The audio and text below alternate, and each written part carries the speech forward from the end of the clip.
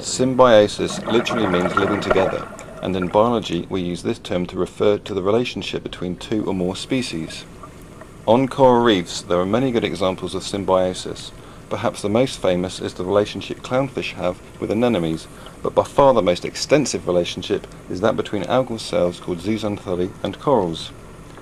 This relationship also exists between zooxanthellae and clams, and there is a very nice example in Cassiopeia, the upside-down jellyfish. This amazing creature has zooxanthellae packed in its underside and therefore lives most of its life resting upside down on the seabed, exposing its zooxanthellae to light and thus making energy. The jellyfish provides a home for the algae in exchange for food. Cleaning is an important part of life on reefs, and this service is provided by cleaner shrimps and fish.